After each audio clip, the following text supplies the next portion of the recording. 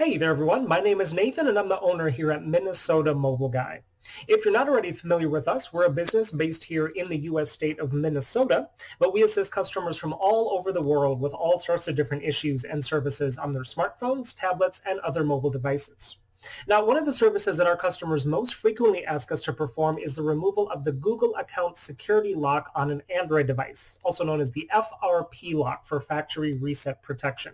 It's something that Google initiated back in about Android 5 or so, to where when a device is reset without first taking off the Google account that's on it, it's then going to ask you to log into that account again as a security measure after the factory reset has been performed.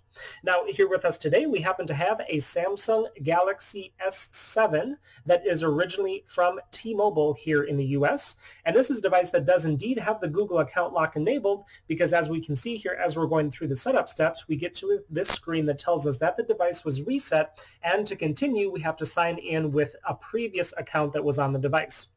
So only the previous account that was on it will allow us, in fact, to get in. You can't just use any old Google account.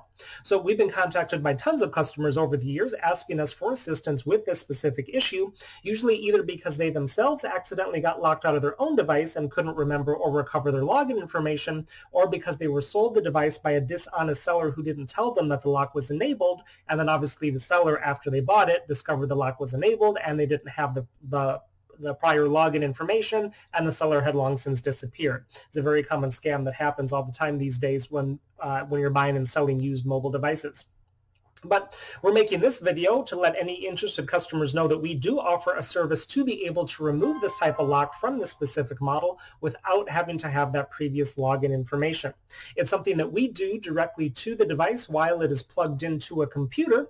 And the great thing about this is that we can do this for just about anyone, anywhere in the world. So you don't necessarily need to be located here in our local area in order for us to be able to do this for you. You would just need to have a decently powerful Windows computer along with a fast internet connection, and we can remotely connect right to your computer through the internet and perform the exact same procedure that we just did right here, right now. So as you can see, the device was on the Google lock screen, and then all we did was one restart, and that's because we had already done 99% of the work before starting the video so that we can keep it as short as possible. And now we're just going to start going through the setup steps one by one, and we should indeed be able to see that we can get all the way through the setup steps now. So we're just going to go ahead and skip Wi-Fi because we don't need that. We do have to agree to the terms and conditions.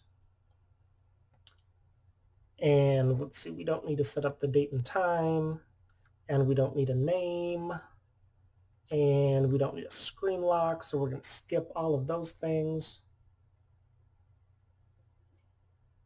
and go through the Google services.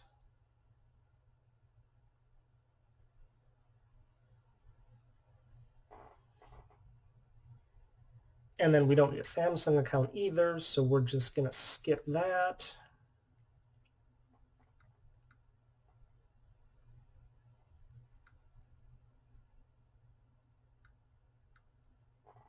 Skip T-Mobile's data collection, and